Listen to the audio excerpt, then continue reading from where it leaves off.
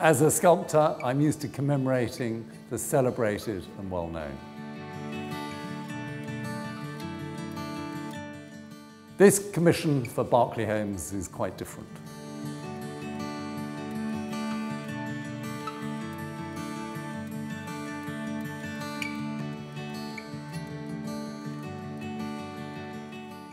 This commission commemorates the working people of Britain's canals.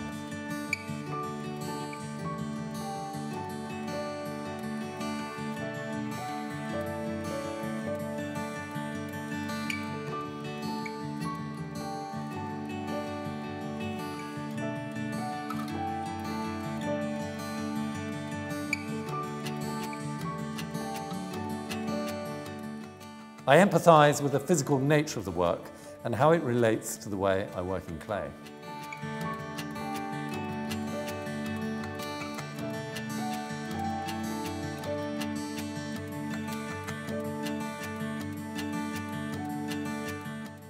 The didactic nature of sculpture will show everyone that 250 City Row is rising from the ashes.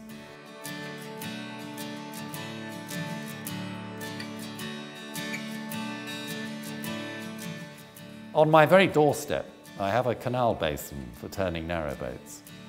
It is a maquette of the site in London.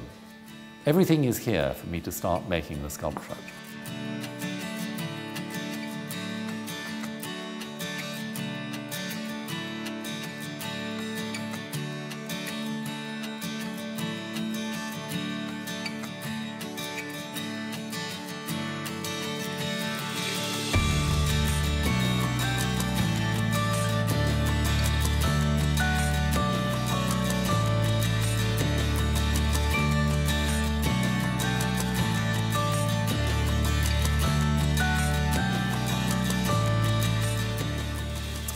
Now you may ask why I'm unwrapping this, but clay, which is water-based, easily dries out. So it's got to be well wrapped up in polythene. The canals are an amazingly democratic workplace. The women worked alongside the men. And these women were incredibly tough. The sheer physical nature of the work was such was hugely demanding on their bodies. Therefore, in doing these three commissions, of this barge woman being the first, I think it was important to show a sense of heroism about their ordinary, humdrum, incredibly hard-working lives, because a lot of it has just disappeared. You know, you might evidence it a little bit in museums, but you know, we don't really see what it was like. There are a few memories of people who worked canals during the war, when again canals became important. But again, by then, canals or the barges were very often motorised, so that was different. You know, one goes back to a time when they were horse-drawn, and it was quite a different thing altogether. The making process always starts with making a maquette, which is a small model, usually in a very soft modelling material, and that allows you to actually experiment, to change shapes, to change position.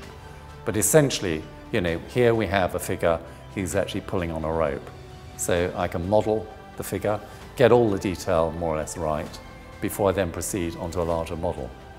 When I get to this stage of moving up to the next scale, or the full scale, I have to think about creating an armature, which is a very hard physical skeleton, if you like, within the modelling mass of clay. So this is done usually with metal. Here on this example, I've chosen to place most of the armature, or the supporting armature, outside the figure. And that gives me the ability to move the limbs around if I want to change them. Obviously, once the full-scale piece has been finished and approved by the client, then the whole process of moulding begins. And basically what one is doing is creating a negative sculpture. And this is the mould. And here you see this has been covered with silicone rubber. And there are several coats of this applied to the figure by brush. And basically the silicone rubber will pick up every detail. Every thumbprint of my hand will be on this sculpture, on the surface.